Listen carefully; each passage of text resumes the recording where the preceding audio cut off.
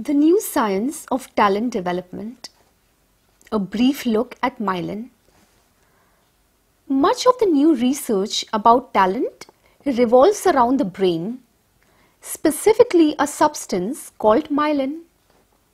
Here's what you need to know. Myelin is an insulator.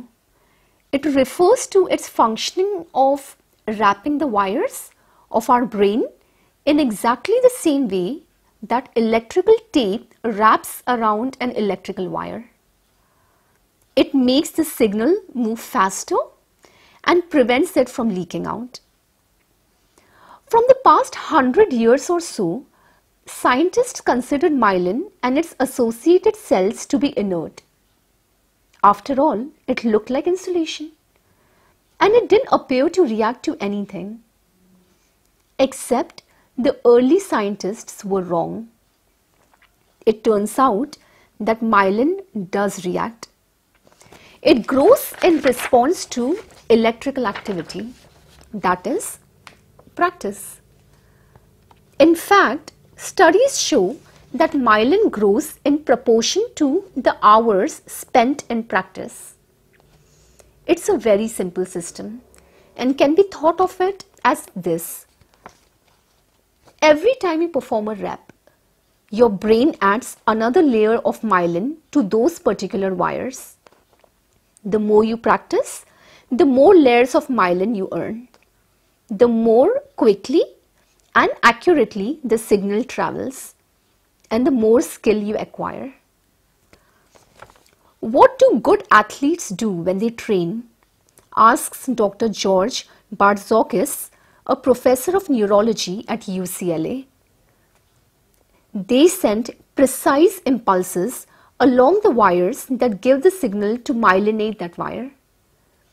They end up, after all the training, with a super duper wire, lots of bandwidth, and a high speed T3 line.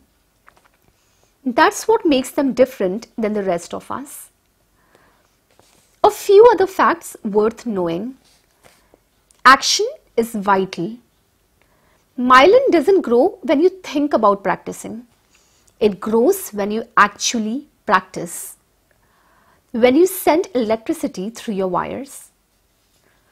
Myelin wraps, it doesn't unwrap.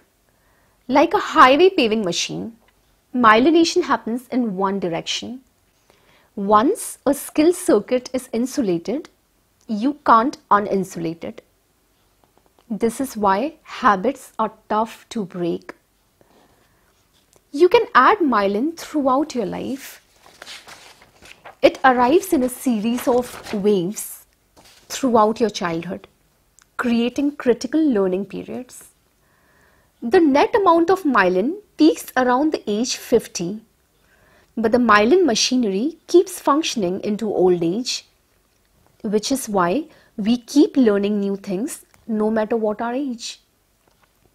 Studies have linked practice to myelin growth and improved performances in such diverse skills such as reading, vocabulary, music, and sports.